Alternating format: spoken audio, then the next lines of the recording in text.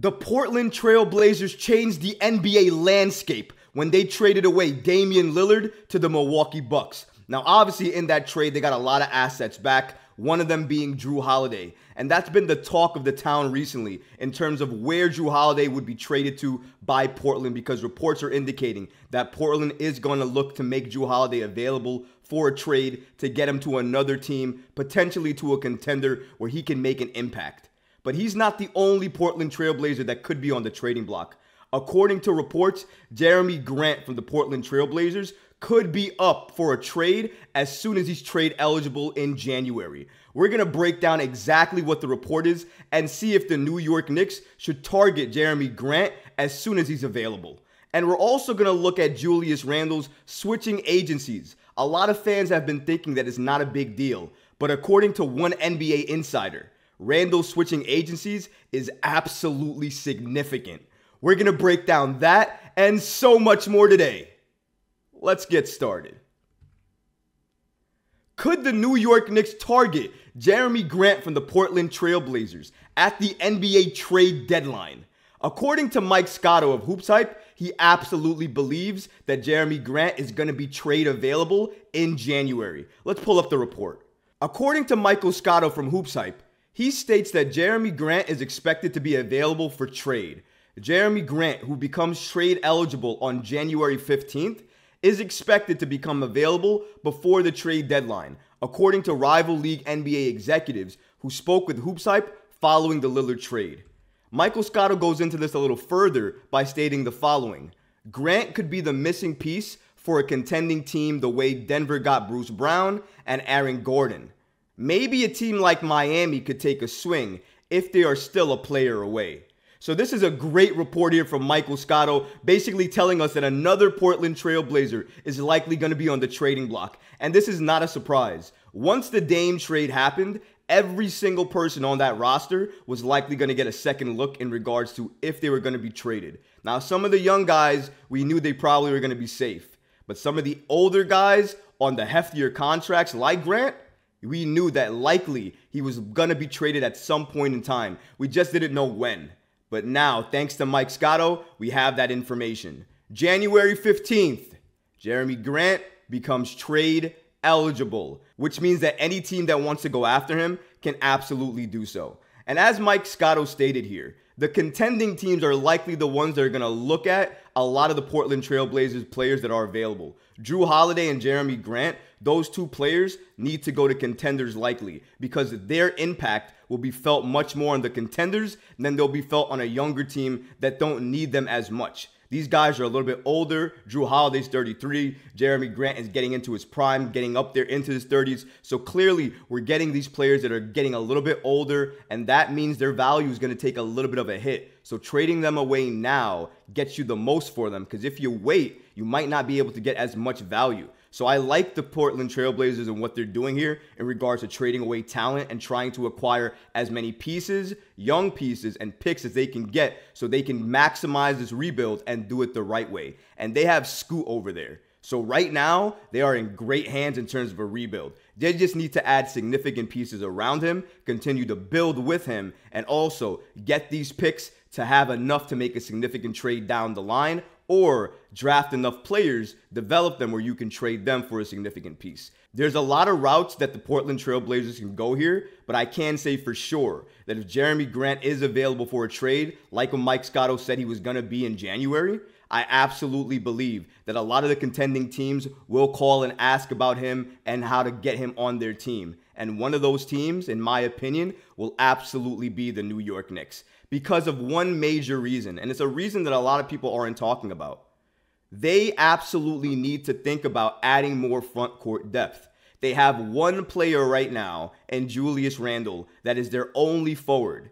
And you can make the argument that Julius Randle could play some 5 if they had a better 4 available, but they don't. You could also make the argument that if you got a guy like Grant, you could shift him to the 5 and play Julius at the 4 to play a little bit more small ball, and even that could work. The Knicks could have even more options. So I still think if the Knicks are interested, they could absolutely pursue him and go after him. He complements what this New York Knicks team needs in regards to more front court depth. He is absolutely a stud in terms of a young player. His skill set is great in terms of shooting. He can play good defense. He was great before he got to Portland. Headed to Portland, he was supposed to do something great with Dame. Now, it never materialized because of injuries and so many other factors. If Grant is added by a contender, depending on who adds him, the players around him, and his fit, that team potentially could go all the way. That's how impactful a guy like Grant is and his skill set. You don't see a lot of guys his size, his length, be able to shoot the ball that well or play defense that well. A lot of people have talent,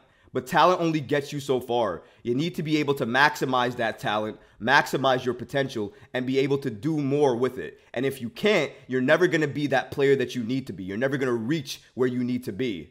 Grant has the ability to go to another level if he's pushed and he's developed even more than where he is right now. Because I believe he has another level to his game that nobody's touched. And the reason for that is he hasn't been pushed hard enough to get there. He's always been doing exactly what he needs to do. I think if you elevate Grant, run more plays for him, get him more involved, he absolutely can take his game to a next level. And the team that gets that Grant, that was able to push past his limits and get to that next level, that team is going to be golden for many, many years, given his age and his skill set. But Grant, again, is a great piece to any contender looking to add somebody that can have a significant impact for what you're looking to do in the future. The problem is, I don't know what the trade would look like for a Grant. We're talking about potentially 2 first-round picks and a couple of players for Jrue Holiday, somebody who's 33, gonna make $37 million, has a player option, and may retire.